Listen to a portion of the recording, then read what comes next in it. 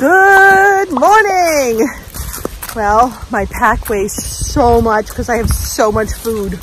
Oh my goodness. And I'm in the Virginia roller coaster right now, so it's just up and down, up and down. But little Debbie is keeping me company. Here she is. I'm eating while I go. I actually couldn't even fit these in my pack. I don't know. So I'm carrying them and hiking because, you know, we gotta eat. And I think it's gonna take me about 4 days to get to my next stop. So I do have plenty of food, which is important.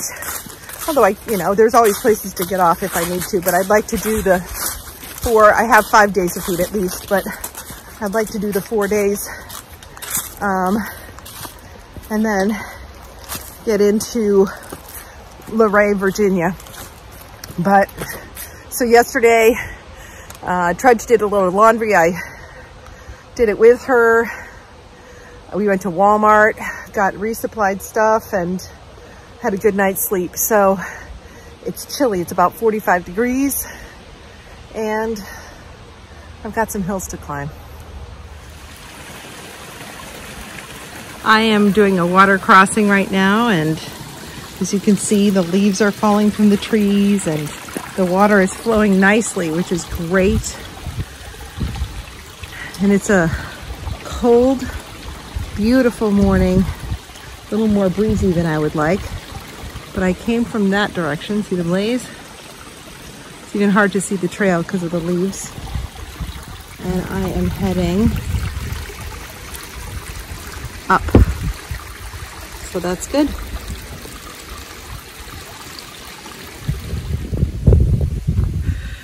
Isn't this pretty? Well, I just hiked to this little spot where some people were taking a break, and they are some section hikers and another through hiker who I haven't met yet. And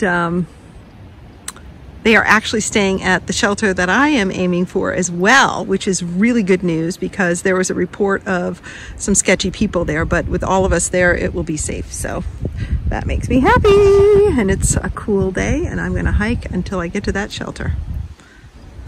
Yay! Hiker warning. Well, not anymore. We finished the roller coaster.